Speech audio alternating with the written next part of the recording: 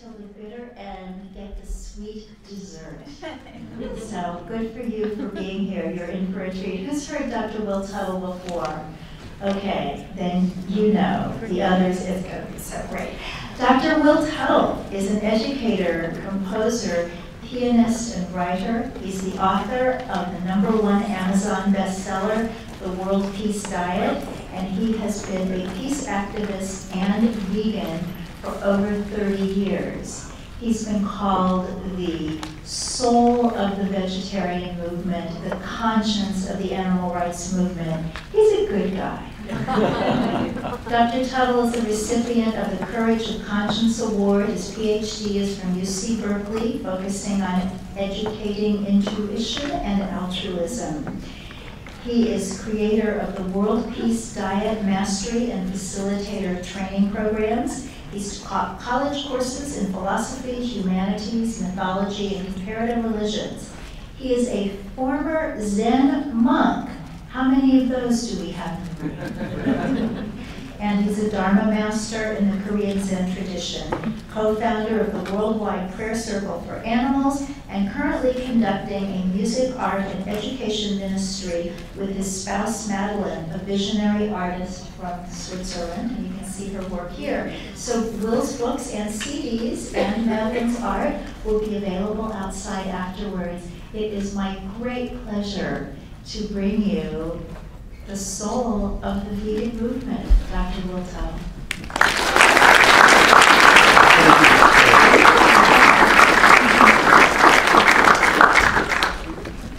You can just pull it out of the clip. You've got lots of corn now. Thank you so much, Victoria. I highly recommend the Vegan Main Street program that she's doing in New York City. It's really a terrific way to spread the vegan message with people. All right, so this is great.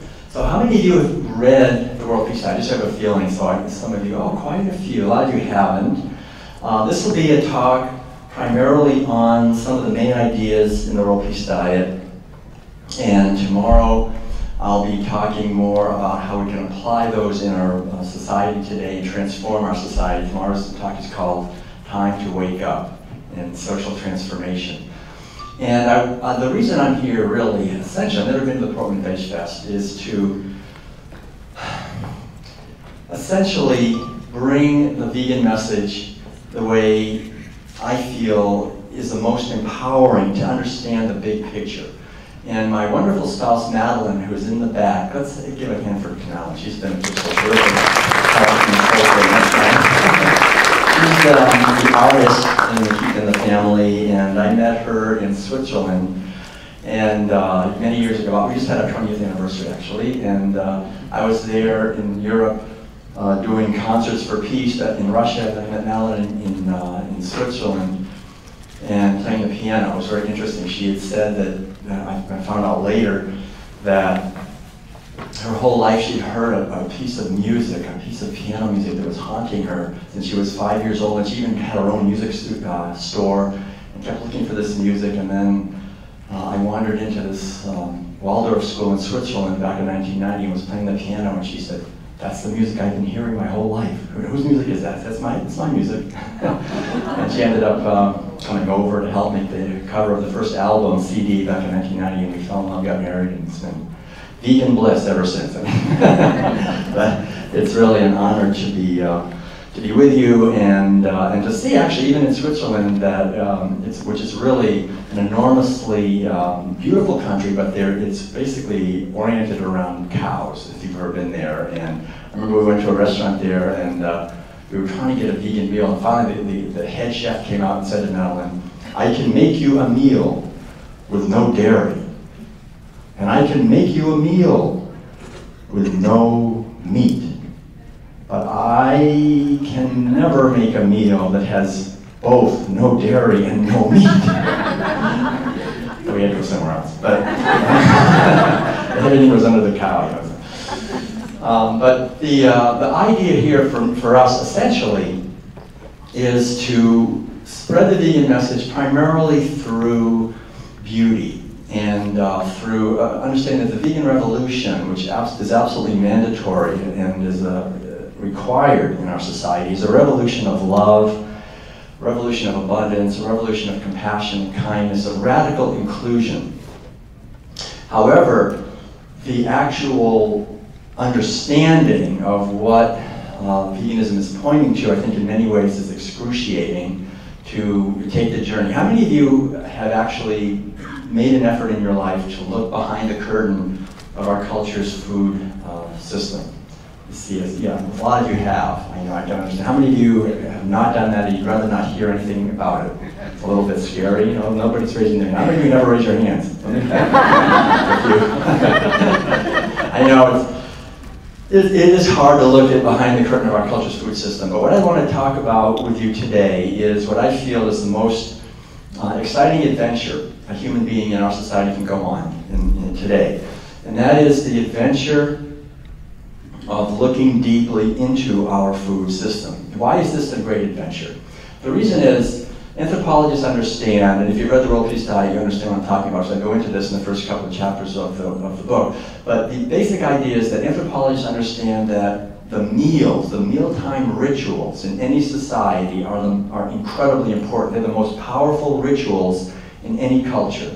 They're the primary way that any society transmits its values from generation to generation. Meals are rituals, and the way we human beings are hardwired to learn something that we just never forget is through ritual.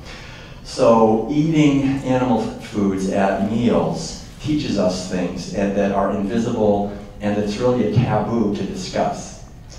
So I don't know if they're recording this, but I guess they are, so this is all taboo information. You're not supposed to ever think about this even, much less talk about it in public. But the thing is, it's enormously liberating. That's why it's a great adventure. Because essentially, I think we all know in our bones, as human beings, that we have a purpose on this planet. And for ourselves, as individuals, as an expression of life, as a creative expression of consciousness. And we are born into a society that essentially at a very early age, that gets hijacked. And we're taught that we have to fulfill our purpose essentially through consuming. And if we just consume the right amount of products and the right quantity and the right brands, that will somehow attain happiness.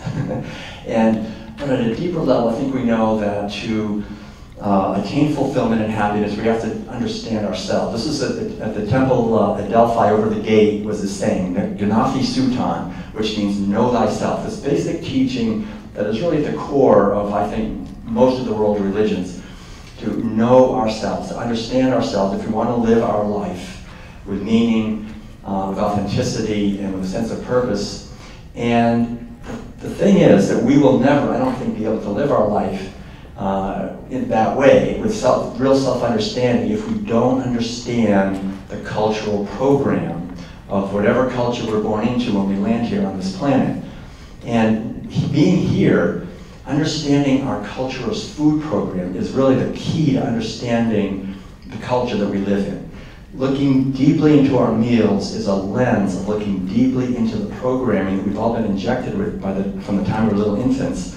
And it's a key to really understanding ourselves so that we can free ourselves from what in many ways is a program, an indoctrinated way of seeing the world that is absolutely not in our best interest as individuals and as a society. And the absolute devastation that we are wreaking upon our beautiful planet and on each other and on the opportunities really for future generations to live here call us, I think, to understand this and to understand that we live in enormously critical times. So the ideas that I'm talking about here today, to me, are not merely academic ideas that sound interesting or maybe it's good for your health.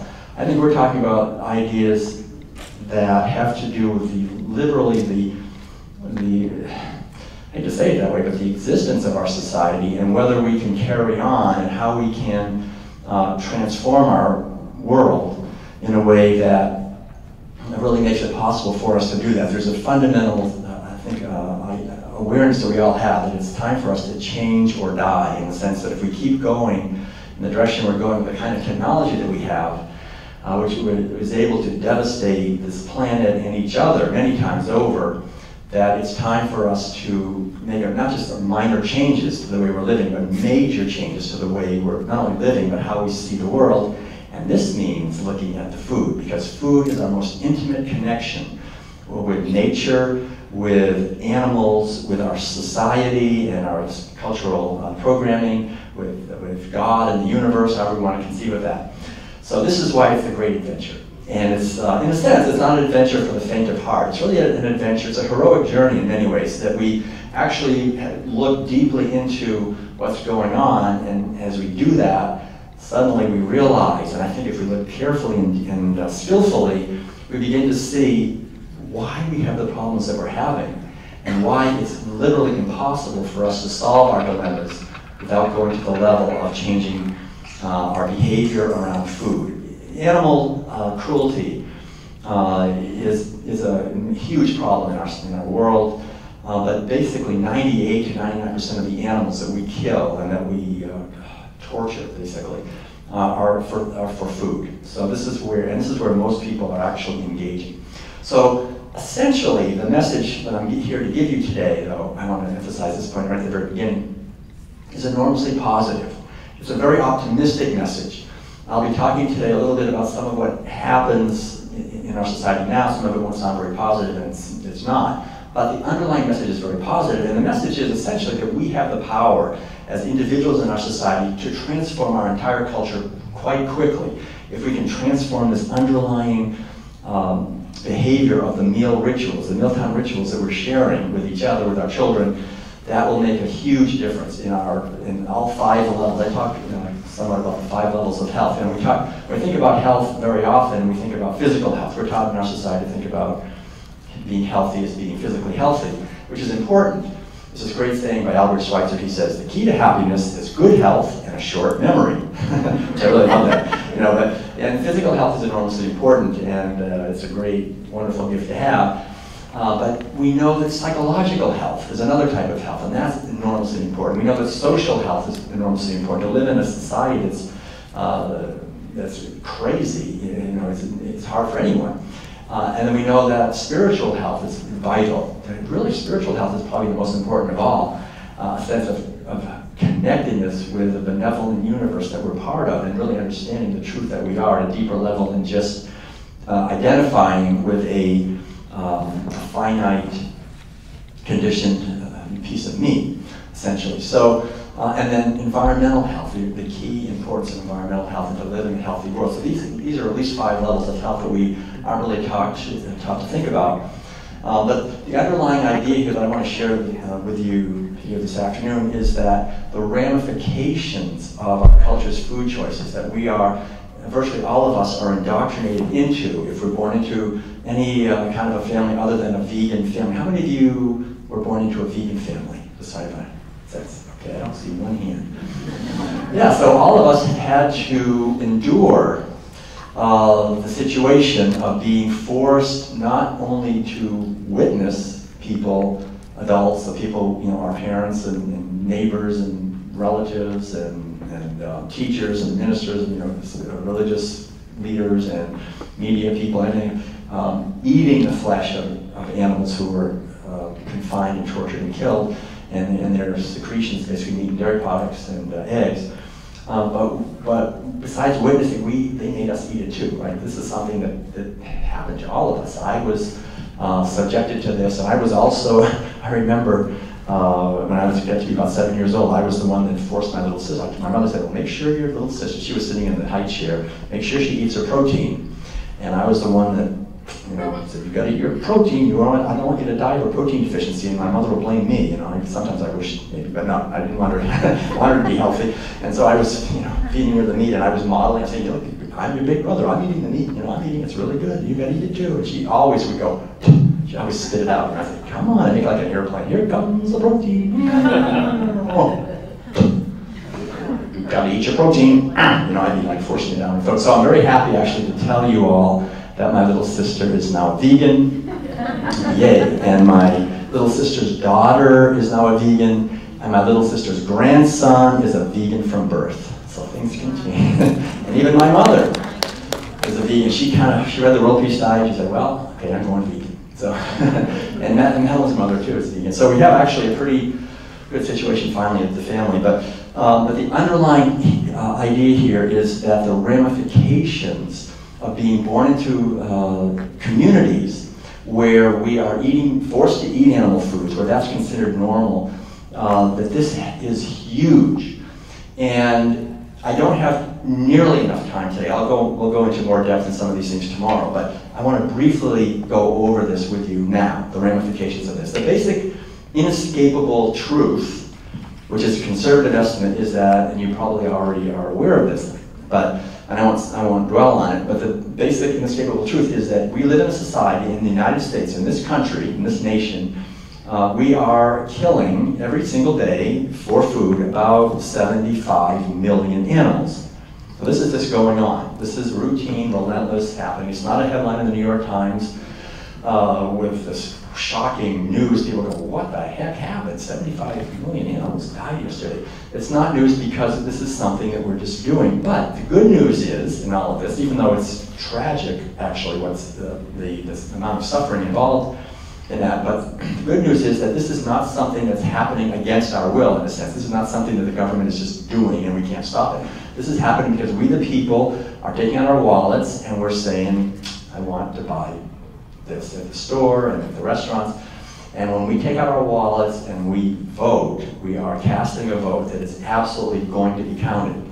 I don't know about the other votes, whether they're counted, but this is a vote that is counted. And so the beauty of this understanding is that we, the people of the United States, and really of the world, as we begin to awaken to the ramifications of our food choices and make changes in our lives and vote for something else, and other people do the same thing, and we learn how to effectively begin to communicate this and share these ideas and advocate, then we can, I think it's happening, very quickly begin a transformation process that has to happen.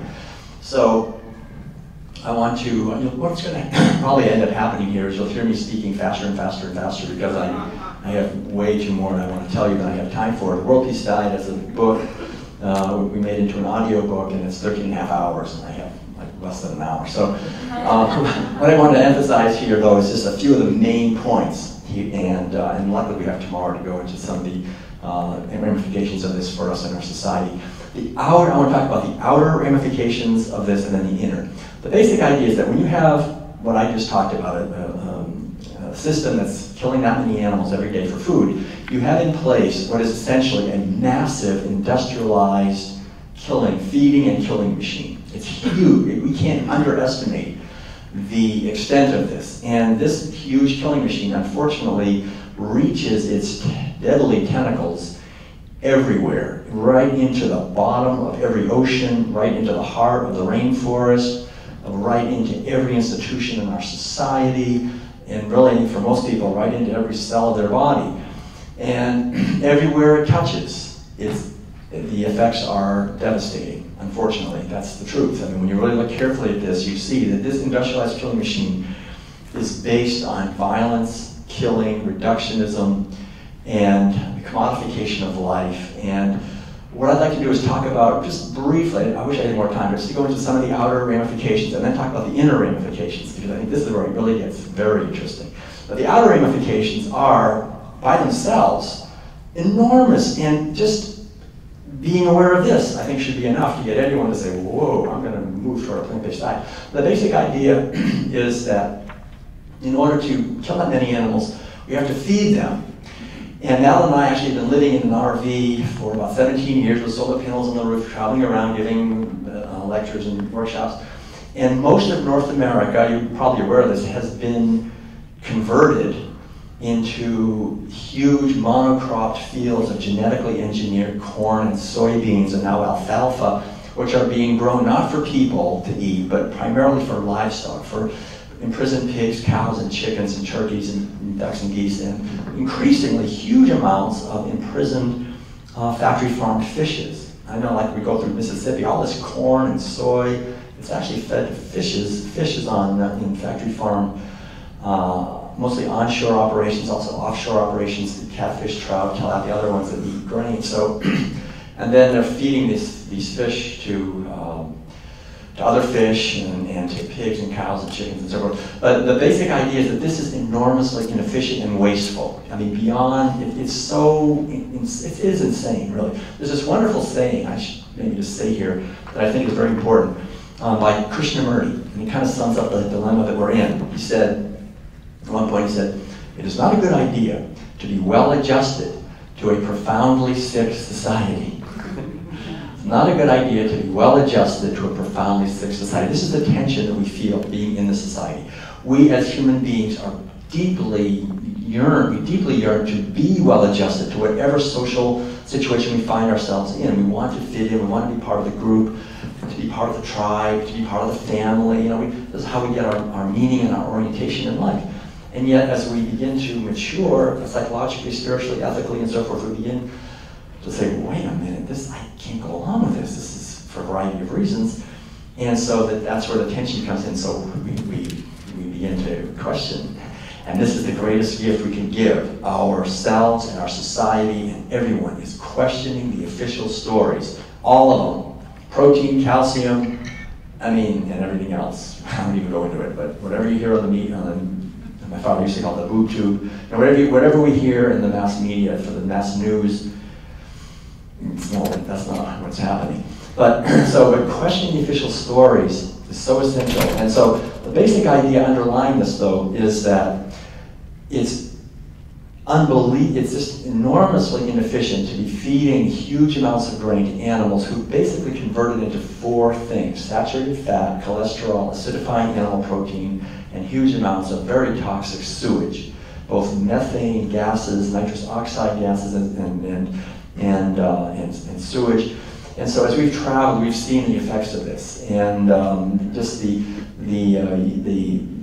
monocropping itself is a war against nature, where you don't let anything live except one species, and we see just huge disastrous results of this. We see birds and fishes and insects dying, the water being more and more polluted, both groundwater and surface water, and huge dead zones in the ocean expanding because of hypoxia. You know, it's nutrient-rich, so-called water from all the chemical fertilizers.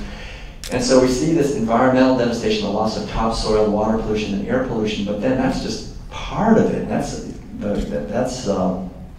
enormously devastating, but beyond that, we see the oceans are literally dying. I just read an article the other day, a book has come out talking about how basically jellyfish are taking over the oceans. Scientists have a word for it, so something like the jellification of the oceans. But basically fish, since the late 1980s, the fishing capacity on this planet has been increasing every year. We have now ships and technology. The fish don't have a chance. We have huge ships with GPS and radar, sonar, and planes, helicopters, and they have gigantic nets, bottom trawlers that go on the bottom of the ocean with huge, larger than school buses, wheels that crush everything, bring up everything, fish and who knows what else, bring everything up. Mid-level trawlers, surface-level trawlers.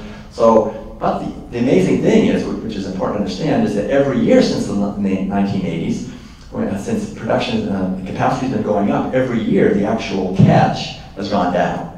It's been less because the fish are gone. And so all the larger fish species are basically teetering on the brink of extinction: tuna, salmon. So now, just for example, in the United States, 2/3 of the fish we're eating are factory farmed. So we now have we've completely decimated the ocean. But this is serious.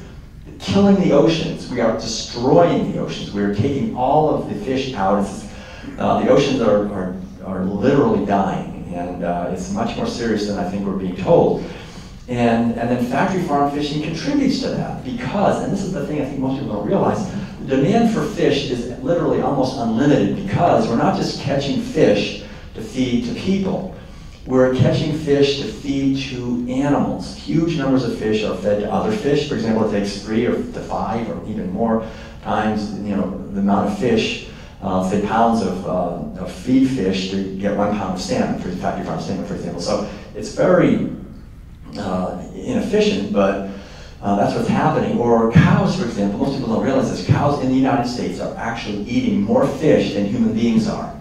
Even though it's comical to think of a cow running through a field and jumping into the stream and catching a fish. I mean, fish are obviously not natural food for cows, but scientists discovered a long time ago, actually, that it's called enriching the feed. If you enrich the feed of cows and of other animals by feeding them not just grass but grain, and not just grain but flesh, cholesterol and animal protein and animal fat, then they will give more milk and they'll fatten up faster. So now fish meal basically is enriched in the feed of cows, pigs, chickens, and then cows are being fed now to pigs and chickens are being fed to cows and pigs and dogs and cats. Of course, they're euthanized, they all end up in there too, and roadkill all ends up in there. I mean, the whole system is basically, so when you're eating cheese, you're eating cows, pigs, chickens. Well, you're not supposed to eat cows anymore because of mad cow disease that causes. But these very perverse practices that have been put into place because people basically figured out that this was somehow a way to save money, it's causing not only a lot of devastation to the health of the animals and forcing them into behaviors that are really bizarre and not according to their best interests, but also it's devastating to the environment. And we're overfishing the oceans completely, and these factory farm operations of fishes, I'm going to get off the subject in a minute because it's kind of depressing, but anyway, factory farming fishes is devastating because you have all these fish living in one place and they can't get out there in a cage, and all the feces goes down, and all the antibiotics and pesticides and herbicides they have to use to help the fish survive, because the fish are getting attacked by sea lice and other things that eat them because they can't escape. And so it's just a war against nature, totally. This whole animal agriculture is a complete war against nature, and it's a war against animals. They have always resisted from the beginning. That's why animal agriculture and plant agriculture are so different. Plant agriculture, we are cooperating, but we do plant agriculture today like we do animal agriculture. It's just fighting and attacking and trying to beat nature. But the basic idea is that with factory farm fishing, we're causing a huge amount of violence to the ecosystems because it's so wasteful and takes so many resources to feed these fish. And also, it's enormously cruel to the fish. And these large fish, for example, like salmon, and now they're factory farming tuna fish. I mean, these are animals that are just glorious. Madeline, I remember telling me how she would, when she flew over the Mediterranean, you could see the tuna just leaping, in through the air. They're swimming 40, 50 miles an hour. They're spending their entire life in cages, stuck in stinking cages, getting attacked by sea lice. And people are brainwashed into thinking that somehow this is healthy to eat. And we know that also fish concentrate toxins in their flesh hundreds of thousands, millions of times more than is in the water. And the water's become very toxic because everything that we do on land ends up in the water. And then I've seen the factory farm fish operations on land, where these swimming pools basically, and I remember looking in and thinking, well, that's interesting, there's nothing in there, it's just black water, it's just empty. And then I realized the fish were crammed in there, they were swimming and they hardly had room to move, and they were swimming in their own feces, and that's why the water was black, and workers were dumping in chemicals and antibiotics trying to keep the poor fish alive long enough they could rip them out and eviscerate them and shock them and kill them. And then people again think this is some kind of health food, So we have to realize the absolute toxicity of not only of these foods, but also the environmental impacts. And beyond that, there's a couple more things that we have to mention. We're in the middle of the largest mass extinction of species. So not only is this devastating to the oceans, but we're going into the rainforest now. For example, we're coming down by a conservative estimate of over an acre per second of Amazonian rainforest. I mean, when you cut down an acre, say, of Amazonian rainforest, this is not just cutting down a tree farm. These are webs of life that have taken millions of years to evolve, and they are incredibly complex, filled with all kinds of life forms, and we're just, so according to very conservative estimates, we are in the middle of the largest mass extinction of species in 65 million years, and it's driven by one thing, by humans taking out their wallets and paying for meat, dairy products, and eggs. The driving force behind the cutting down of rainforests is growing soybeans to feed to cows, and also to pigs and chickens and factory farm fishes. And so we're losing, as I was saying, according to conservative estimate, about 50 species every single day. And this is between 1,000 and 10,000 times higher than the background extinction rate. So we are losing genetic diversity, and again, it's caused by eating animal food. So when we look at all of this, we realize that if anyone is serious about actually reducing our environmental footprint and being more kind and compassionate to the world, to the ecosystems, to the animals, to wildlife, and to leave the planet for future generations, the most powerful thing anyone can do by far is to move toward a plant-based diet, because according to the United Nations, for example, someone eating a plant-based diet uses 1/30 of the water of someone eating a standard American diet. And that's, again, conservative estimates. So, and water is becoming very, very precious, and yet we're using huge amounts of water for animal agriculture, for irrigating crops that are never fed to humans. And again, not only water, but petroleum use, land use, pollution, all these things we can cut drastically by moving toward a plant-based diet. 20 to 1, 10 to 1, somewhere in there, 12 to 1, 15 to 1.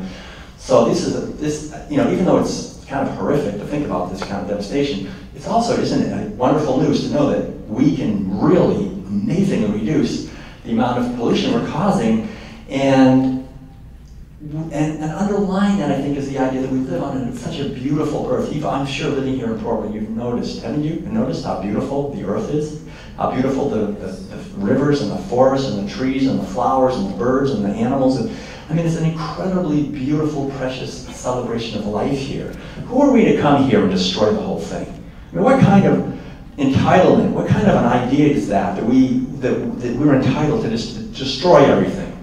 And yet that's what we're doing. When we take out our wallets and pay for this stuff, we're paying for someone to just cut down rainforests, stab the animals. And what's really interesting to me, actually, when thinking about this whole thing, is that in the last few years we've had this kind of rejuvenation of this ridiculous idea that somehow free range and organic and out there living in the fields is better for the end. First of all, we're killing the animals anyway, but what we're finding is not only is it environmentally devastating for a variety of reasons which I don't have time to go into, but there's a department within the USDA called the Department of Wildlife Services, and the Department of Wildlife Services, which sounds like a nice department, right? They serve the wildlife.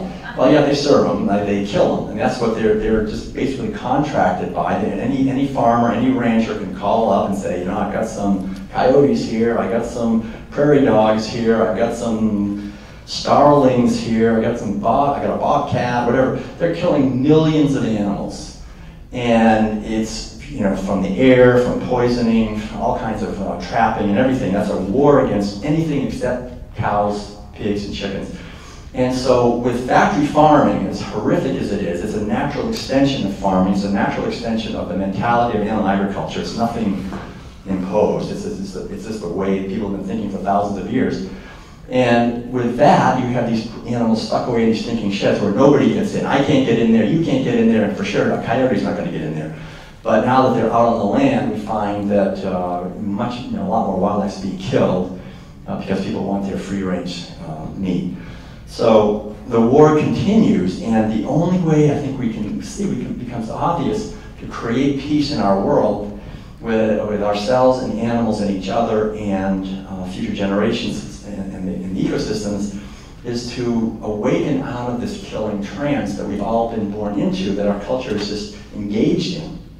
And so this is just a brief overview of the environmental effects. I want to mention briefly the cultural effects because I think, again, this is something that we don't normally think of, but the basic idea underlying this, again, is of the beauty and abundance of this earth. We are growing enough food to feed between 12 and 15 billion people. How many do we have? Anybody know, roughly?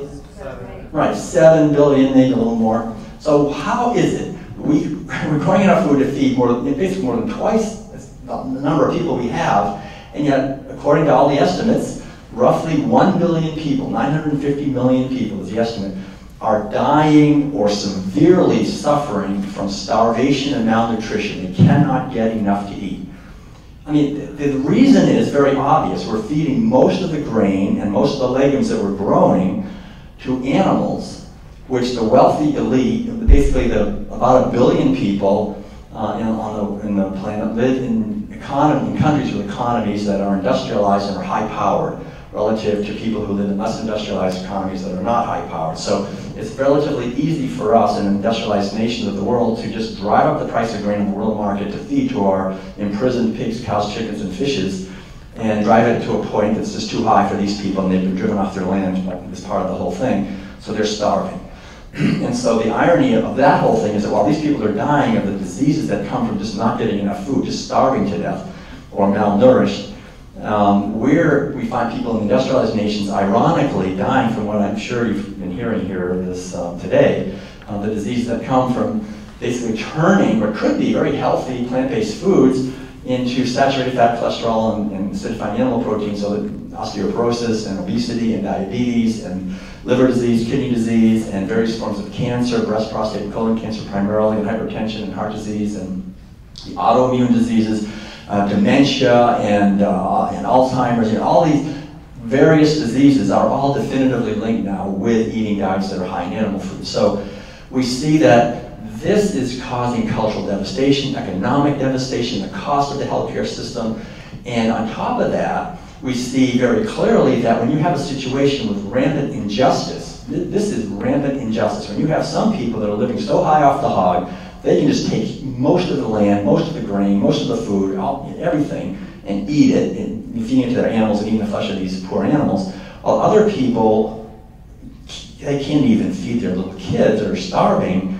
You're not going to have peace. We know this. We cannot have peace without justice, without some basic justice, and yet the injustice is so obvious, and so it just fuels a war machine that goes along with the industrialized food killing machine, unfortunately. And then another layer of this whole thing that I think is very important to understand is that with this vast killing machine that we've got in place, we have to have, unfortunately, whole armies of our brothers and sisters who do the work that we don't want to do. Right? I don't want to stab animals all day, and so their flesh will be available in nice little neat saran wrap styrofoam containers or in a restaurant on a plate. So someone has to do that work, and the people who work in slaughterhouses and factory farms, unfortunately, again, have, as we probably all are aware, the highest rates of work-related injuries. They also have the highest rates of suicide, of drug addiction, of alcoholism, and also of spousal abuse and child abuse. We force them as a society to do the worst work, and we've been, Mal and I have visited these places, stockyards and factory farms and slaughterhouses, and it's just unbelievably horrific energy and violence there. The people that have to do that work, unfortunately, go back into their neighborhoods, into their families and communities, and do terrible things very often because they're desensitized, they're frustrated, they're angry, and they're stabbing animals all day. And they actually have a psychological name for this disease that they have, which is perpetrator-induced traumatic stress disorder. And so they have traumatic stress disorder, very often people just act out their violence, and so it just creates a web of violence. And so that ripples out into the entire society on many levels. And so I think the basic thing here, not to get everybody depressed here, but I think we have to realize this is what's happening when you're killing that many animals, and you have to do that, as Martin Luther King, I think, very wisely said, and I think many other great people have said the same thing. He said, violence anywhere hurts everyone everywhere because we're all interconnected. This basic truth, whenever we hear that, we go, yep, we know that's true. We know the basic teaching at the heart of veganism is of the interconnectedness of all life and the interconnectedness of the welfare of all living beings. So we're all part, in a sense, of communities that are interrelated. And so the basic teaching at the heart of veganism is the same teaching. It is just the reverse of that, which is compassion and kindness and mercy and tenderness and benevolence anywhere helps everyone everywhere because we're all interconnected. Each one of us does make a difference. If someone says, I don't make a difference, that's ridiculous. I mean, when we take out our wallet and we pay for something, when we open our mouth and we say something, whatever we're doing, we are sending out massive, really, they're huge, ripples into the web that are very often amplified in ways that we can't even imagine. So it's very important, if we want to be happy, that we send ripples out of love and kindness and blessing others, because it will come back. This is really the thing that the problem is, that we were born into a society that is at a very low level of wisdom and of fundamental understanding about universal principles. I used to teach comparative religion, and it's so interesting to see, every religion basically teaches the same basic thing. They say the basic teaching in every world religion, and I think of all authentic spiritual teachers, is whatever you most want for yourself, give that to others. This basic teaching, if you want to be loved, then be loving.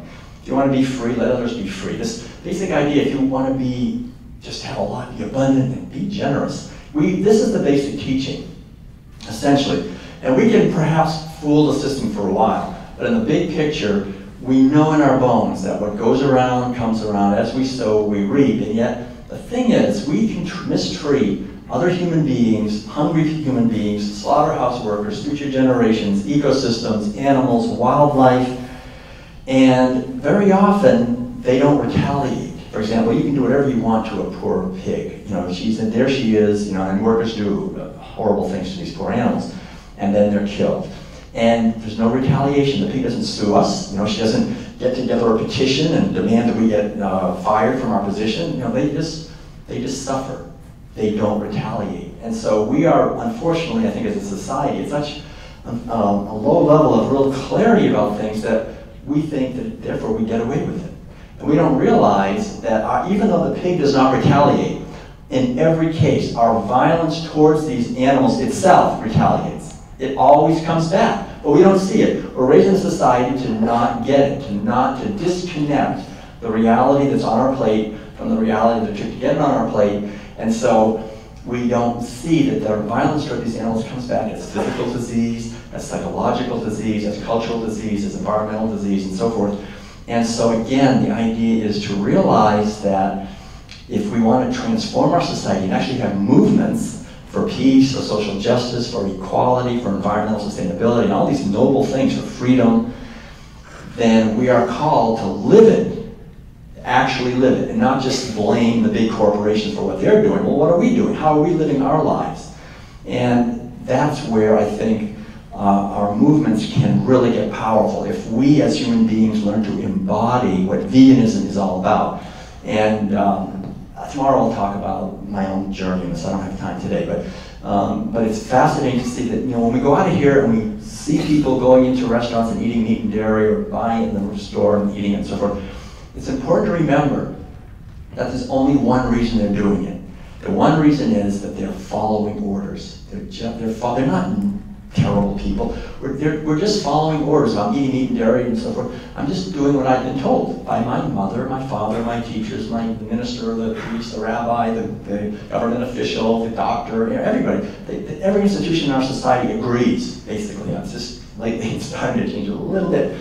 But typically, this is it. So, these are orders that we've gotten from the time we were tiny little infants. We go to any grocery store and just look at the baby food section, and we'll see in there little jars of turkey and beef and chicken and even veal, which I think people must go, wait a minute, I'm going to feed a baby to a baby? I don't know about that. But no, it's veal, isn't it? I've seen veal, cheese, so forth. So we as little kids, we're totally trusting these giants, you know, what they're doing. You know, well, they give us, we lose the breast if we're lucky enough to get it, which most kids fortunately don't get. And we start getting food and dairy and meat and all this stuff. And so that's what I want to talk about now, actually. The inner dimension. It's like, I've been talking now about the outer ramifications of eating animal foods. On the outer level, there's nothing we're doing that's more devastating to our planet and to our culture than eating animal foods. And in fact, this to me is an enormous revelation. The revelation is we live in a herding culture. I know you probably thought I said hurting. No, herding. Herding, H-E-R-D. We live in a herding culture today. And most people, we're never taught that. We think herding cultures, those are the ones, you know, where they have a bunch of sheep and goats and they're out there, you know, in the field or whatever, in the steppes of Asia. We live in a herd. The thing is, we're not herding them anymore. We just put them in prison, and we put them in jails and, you know, in stinking sheds and by the hundreds or tens of thousands. But it's essentially a society that's organized completely around confining animals for food and other products and eating them and so forth. And it's in every house. It's in all of the fundamental rituals of our society. We are a manifestation of a herding culture. So when we understand that, we begin to realize the mentality that we have is the mentality of a herding culture. So what is this mentality? Essentially, we have to understand this if we're going to be able to evolve to a higher level and actually create a world where peace and freedom and justice and equality are actually possible. So essentially, the mentality that we have injected into us from the time we're little kids, which is not in our best interest, is fundamentally, I think the core of it is it's a mentality of reductionism and commodification of life. Learning to look at certain beings not as beings, but as things. as like we sell pork bellies in the Chicago Exchange like they're bags of cement. We just learn to see pigs. We don't see pigs typically as like we see perhaps dogs or cats as beings with personalities. We give them a name. They have their own unique drives. They have fundamental. How many of you have had a companion animal sometime? I don't have to say, oh yeah, most of you. So you know what I'm talking about. We know these animals have interests, right? They have interests. They don't like it if you step on their tail. They go, oh, get off my tail. And they don't like it if we lock them into a closet and so forth. So these animals have interests, but in our system, their interests don't matter. We're taught that their interests do not matter.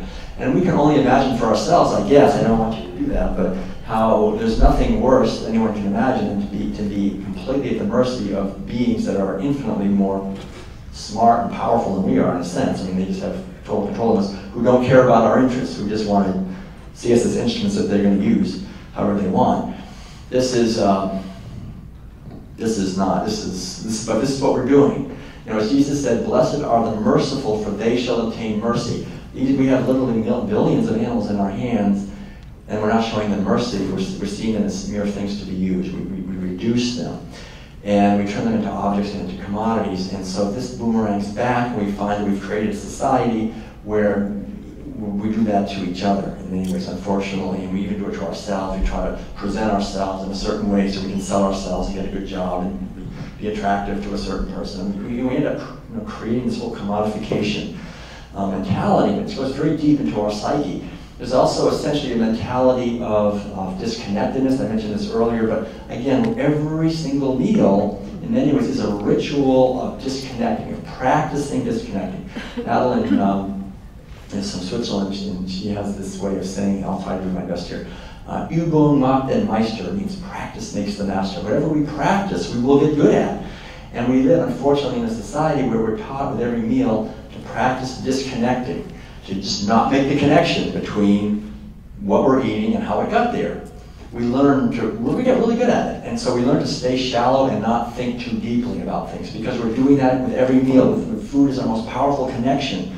With reality, we're eating this food. I mean, what you're seeing right here is a body that was made from whatever's out there, tofu and apples and quinoa and spinach and so forth. But I was talking to you right now. But the idea is, our physical bodies are infinitely created. So this is something we should really be aware of. And yet, the fundamental idea here is that we learn to disconnect from what we're doing. So my mother could say, we're having bacon this morning, everyone, and I would go, oh, yum, yum, yum, yay, we're having bacon, yay. So that I want 2 pieces or whatever. And if she had actually said what it was, I don't want to gross people out, but if she had said just, if she had put it mildly, well, we're going to have the flesh of a little pig, an animal who lived her whole life in a metal cage, and she was driven into insanity because she couldn't move, and she was banging her head against the bars of the cage, and finally they took her out, and then they killed her, and she was screaming, and now we're going to eat her flesh. I would have said, for breakfast? No, I don't want to start my day that. Let's say something else. How about a grapefruit, or I don't know, something else. How about a nice green smoothie? That's what we have now. But, we don't, I didn't know. I just didn't know. We don't know. We're forced into not knowing. We learn to disconnect, to stay shallow.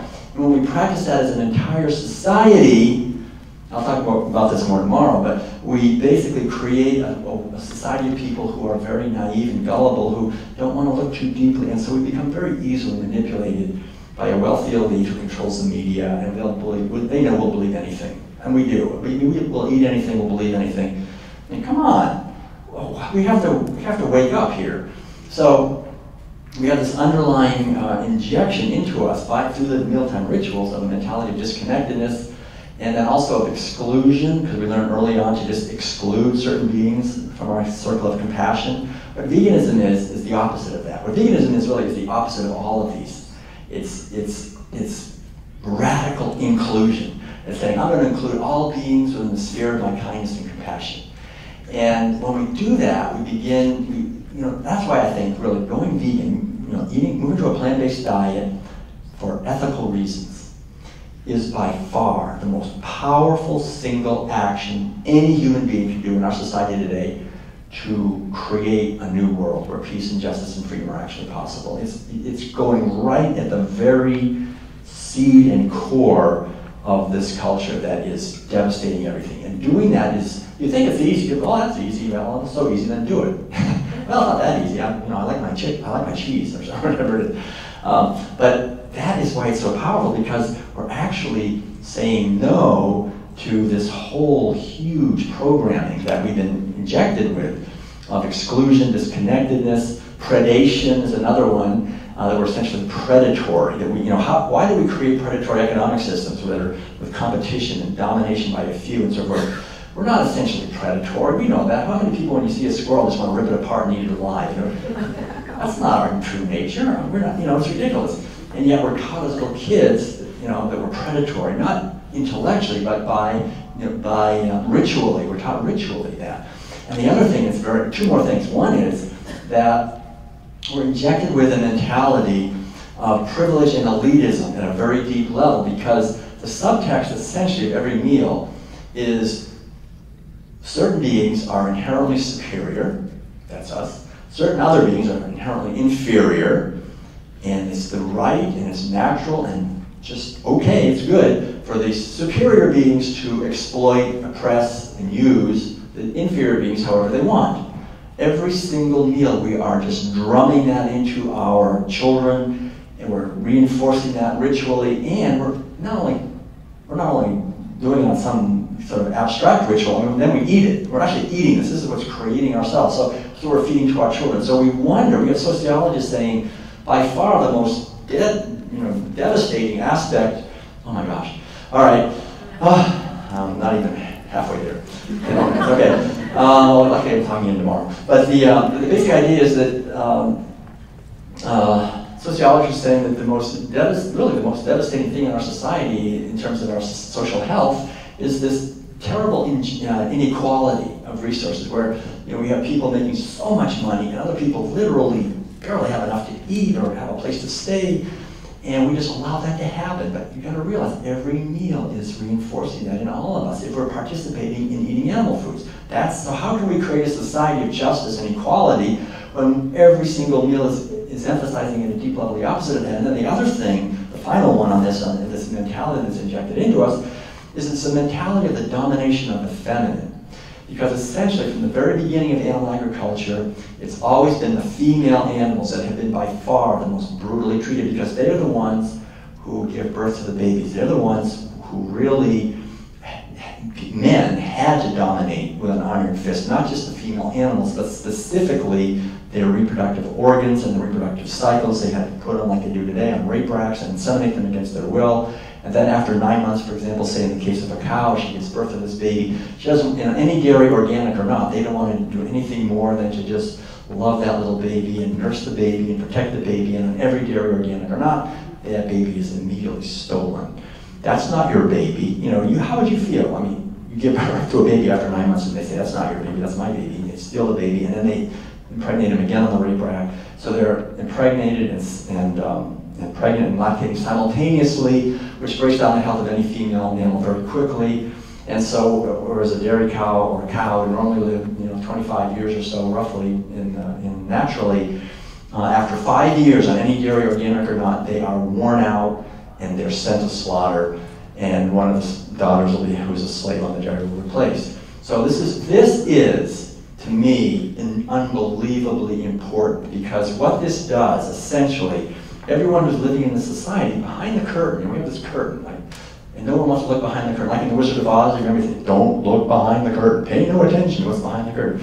Well, if you don't pay attention to what's behind, this is what's behind the curtain. We have a society that's engaged in massive violence towards female animals, not just dairy cows, all the animals, pigs, fishes, they're all impregnated against their will, their babies are stolen, and this kind of violence towards female animals hurts all of us. It not only hurts these poor mothers, but it represses what I refer to in the World Peace Diet as Sophia. Sophia is the ancient Greek goddess of wisdom, the word for wisdom, and the goddess of wisdom was Sophia. And the idea is that in all of these things, you have to understand this symbolically. Sophia represents the inner energy within ourselves, the inner reality, the inner wisdom within us that naturally yearns to protect life, to protect the children, to protect the babies, to protect the environment, to protect the community, and to celebrate our lives together in a cooperative way. And so by forcing us as little kids to eat the meat and the dairy products especially, what it essentially does is it just represses Sophia, the inner feminine wisdom, because I think we know in our bones if there's anything we should not mess with, it's mothers giving birth to babies and nursing those babies and protecting them, and yet that, in animal agriculture, that's the thing you have to dominate and exploit, and that hardens our hearts and suppresses Sophia, and unfortunately when you have a society where Sophia is suppressed, like you do in our society today, then you have a society that's easily manipulated by a wealthy elite, where the people will allow this oceans to be destroyed and the rainforest to be destroyed, and will allow corporations to come invading into our children's lives with violence and pornography and turning them into markets to be used and exploited for money. And so what veganism is essentially is the resurrection of and the rising up of Sophia, I think in many ways, of this feminine wisdom within all of us. As she rises up, she says, wait a minute, we're all interconnected. I want my life to be an expression of celebration, of beauty, of kindness, of compassion. I want my children to have a world that is healthy. I want my society to be healthy. And this is the essential wisdom of veganism. It's the essential understanding. And I realize I am really close to the end here. I don't know where the time went, but yeah, there it is. You're right, it is. Time warp here. So I'm just going to wrap it up here. I only have a couple more minutes. So, and it's 6 o'clock. I want to thank all of you for being here. And so the basic message, I've talked a little bit about the outer ramifications. I've talked about the inner ramifications in terms of the spiritual, emotional, psychological, cultural programming that's injected into us. And so the beauty of the message, though, I think that we have to understand, which is inherent in veganism, and the founder of the word veganism, he understood this, Donald Watson. He said he coined the word vegan back in 1944. He was the secretary of the Vegetarian Society in England, and he wanted a word that was short, because he was tired of typing vegetarian over and over again, and he wanted it pronounced vegan. That's why you can't say vegan, it's vegan, because Donald said so, Donald Watson. But he said, veganism is a philosophy and way of life which seeks to exclude, as far as possible and practical, all forms of exploitation of and cruelty to animals for food, clothing, or any other purpose. So it's basically this yearning to live my life, to minimize the violence, suffering, compassion, exploitation, the exploitation and oppression of other living beings, both animals and humans. And so really what veganism is, I think in many ways, is simply living our own values, our values of kindness and compassion. So I was really thrilled. Right after the World Peace Diet came out, he was still alive. He was 95 years old, living in England, still very healthy, walking in the hills, but at one point, a friend of mine was going over there, and he was doing an interview, he did a series of interviews with Donald Watson, and kind of this grand old man who had invented the word vegan and made such an impact on our whole society. And he called me from England the third time he went over and he said, well, I just want you to know Donald Watson is not walking out in the hills anymore, he's now in bed. And he's telling everyone that it's time for him to go. He's had a great life, he was 95 years old, but gotta go sometime. And so what he does every day in the afternoon is he has his son-in-law read him the World Peace Diet. And he's saying, this is what it's all about, what I was trying to say. And this felt like a really humbling affirmation coming from him, because what I realized when I was in Korea as a Zen monk, I realized I was in a monastery that was practicing, it was, since the year 1250 or something like that, no meat, no dairy, no eggs, no wool, no silk, no leather, not even killing mosquitoes. But they've been doing this for centuries. And I realized what veganism is, it's not some newfangled hippie idea, or some British idea from Donald Watson. It's actually an ancient wisdom that has been part of our humanity for thousands of years, that we've been born into a society that's forced us to forget our basic wisdom, but it's time to remember it. It's time to embody it, it's time to understand it, and there's nothing more important, I don't think, any human being can do today than, as I said in the beginning, to take the adventure and make the effort to understand the underlying dynamic, and then to bring our lives into alignment and make our lives expressions of this. Because I have to say, not only is it supremely, I think, beneficial to others, it does come back. And I have to say, like when I think about my own life and I think, like, what did I do right? There's really two things I know I did right. One was going vegan. The other, I think, even better, I was marrying Madeline. And having this, the possibility, I think, really of of doing the best we can to minimize the violence that goes out from our lives and to maximize kindness and compassion. And I think as we do that, we just find our energy gets stronger. You know, I remember when we talk about the nutritional aspects of this, which I didn't get a chance to today, but I'll go into it a little bit tomorrow. How many of you have been to the Grand Canyon? Some of you have, yeah, oh, a lot of you, okay. Well, we were there like about a year and a half ago, and we had to live in an RV, we were camping on the South Rim, and we spent a couple of days and went down the Bright Angel Trail and camped, and then we came back up, and we had a couple more days, and I noticed how everywhere you go, there's these signs that say, do not attempt to hike all the way down to the Colorado River at the bottom and come back up again in one day. That's not a day hike. People die trying to do this. Don't do it. So I said to Madam, I'm going to try that. Vegans are not known for following all the rules. So anyway, so I headed off the next morning, went down, something like 5,000 vertical feet. Ended up finally down at the Colorado River. There's a sign there, of course, that says, no swimming. Right. I took a nice swim, came back, went all the way back up again. I was back up on the South Rim again before noon for lunch. And I said, well, you know, these rules they make, they're just not for vegans. Because really, there's nothing to be proud of in that story. It's just simply, I think if we living our life, I've been a vegan for 33 years, every day gets better. The food gets better. It's so wonderful to be living in accordance with this wonderful gift we've been given by the benevolent Creator, that our bodies there's no nutrients that we need that we need to kill animals for. It's all there, you know. So to really understand that and live that, and I think when our bodies are running more clean and so forth, we have greater clarity, we have more confidence, we have more, as Victoria was talking about, more self-respect, and we can begin to really be part of the foundation of the transformation of our world. And I think this is something to live for. This is something that will really work. So in closing, as Mr. Fuller said, he said, if you want to change the world in a positive way, don't fight against a corrupt order. Don't fight it, just create something new. And that's what veganism is, that's why I love it. We're creating something new. New foods, new attitudes, new societies, new communities. We can create communities of compassion and kindness and beauty, and just let that go. And instead of looking back at the past and how people already did it, look to the kind of future that we'd like to create and move in that direction.